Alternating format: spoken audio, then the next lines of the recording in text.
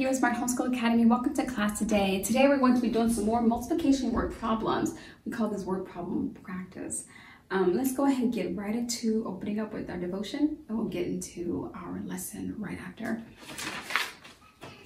We thank you, Lord, for this time we have to learn and grow. We seek to do the best we can and add to what we know. We love you, God, with all our hearts, and to others love we show.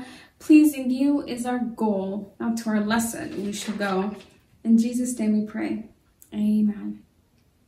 Amen. Let's also recite our morality creed. I believe in Jesus Christ, the Messiah who died and was resurrected from the dead to save humanity from sins. He is my Lord, Master, Boss, and Savior. I love God. I love myself and others with the God kind of love. I believe that the Bible is inspired by the Spirit of God and is the basis for morality, rights, and wrongs. I look to the Spirit of God to understand God's intent behind every letter of the Bible. I abide by this intent, and I live to honor God in thought, in word, and in deed. I believe there is a heaven to gain and a hell to shun. Please give me grace and mercy to please you more. This is my morality creed in the name of Jesus. Amen.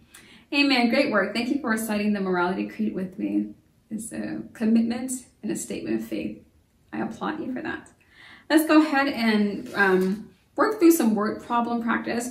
If you turn to the 22nd week and the second day, you'll find some word problems. We're just going to together work on about 3 of those, and then I'll let you complete the final set of word problems on your own. And so that's what we'll do. The very first question says, Fred walks 2 miles to the library plus another 2 miles home each day. He visits the library 4 times a week. How far does he walk each week? Wow, so he goes to the library, which is 2 miles. And then he returns and goes home for another 2 miles. But he does that 4 times a week. So how many miles is he traveling? That's a good question. Well, let's start by recognizing, or at least acknowledging, how many total miles he walks a day, or walks each time he goes to the library. It says he walks 2 miles to and 2 miles from. So each time he goes to the library, how many total miles are he walking? Well, that's 2 plus 2. 2 miles, 2 miles back. 2 plus 2 is 4. So each time he goes to the library, he's going to walk 2 miles there, 2 miles back. That's a total of 4 miles. So we've got that. Our next question is, he visits the library 4 times a week. So how many miles is he walking? Well, now that we know he walks 4 miles each time he goes, we need to multiply this by the number of times he goes. How many times does he go? He goes 4 times a week. Does that look about right? Yeah. The 4 times a week that he goes to the library, he's going to walk 4 miles. So how many total miles does he walk each week, since we know he does it 4 times a week? Well, 4 times 4. Count by 4s until you get to the 4th finger. 4, 8, 12, 16. What's 4 times 4? 16. He walks how many miles each week? 16 miles per week. That's a lot of good exercise. So just in review, 2 miles there, 2 miles from.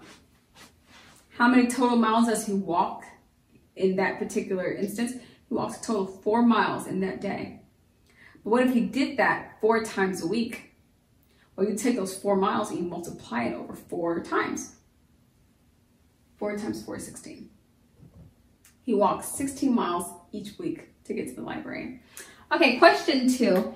There are 5 bunches of bananas. Do you like bananas? I do too. I presently have 1 bunch in my house. but that bunch has been eaten. So there's actually just one banana. It's gone from being a bunch to a single banana. So there are 5 bunches of bananas. Each bunch has 8 bananas. How many total bananas are there? So if we have 5 bunches, and each of those groups or each of those bunches of bananas have 8 bananas attached, how many total bananas? Well, that's pretty straightforward. We have 5 bunches, 8 bananas on each bunch. It's just as simple as that, isn't it? Yeah, 5 times 8. So what is 5 times 8? What are you going to do? You're going to count by 5s until you get to 8, or are you going to say, Miss Nita, I've memorized 5 times 8 is 40. I'm going to say, good job. If you haven't memorized, it's okay. Go ahead and put up 8 fingers. And you can count by 5s until you reach your 8th finger. Are you ready? 5, 10, 15, 20, 25, 30, 35, 40. So how many total bananas are in all these bunches? 40. 40 total bananas.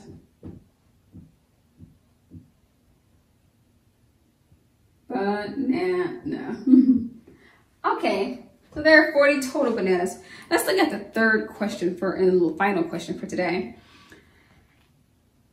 Okay, so this word problem says there are 9 2-gallon jugs of milk. There are 6 2-gallon jugs of water. How many total gallons of drinks are there? So there are 9 2-gallon jugs. So we have 9 2 gallons plus 6 2 gallons. How many total? So first thing you want to recognize that these are 2 groups, 2 different groups. The first group is this 9. The second group is this 6. Okay.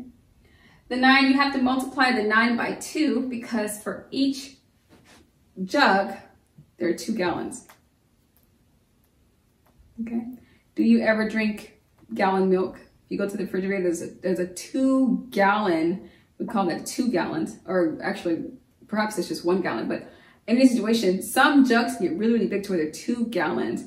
And if it's a 2-gallon jug, and if you want to find out, hey, I have 9 of these jugs of beverage or jugs of milk, you want to find out how many total gallons. So in this instance, you want to multiply this 2 by 9 and get your answer, and then you can solve for the total sum. So here we have 9 times 2. Do you know what 9 times 2 is? If you don't, just starting with 2, multiply until you get to 9. Skip count till you get to 9. So that's 2, 4, 6, 8, 10, 12, 14, 16, 18 gallons. This is a total of 18 gallons.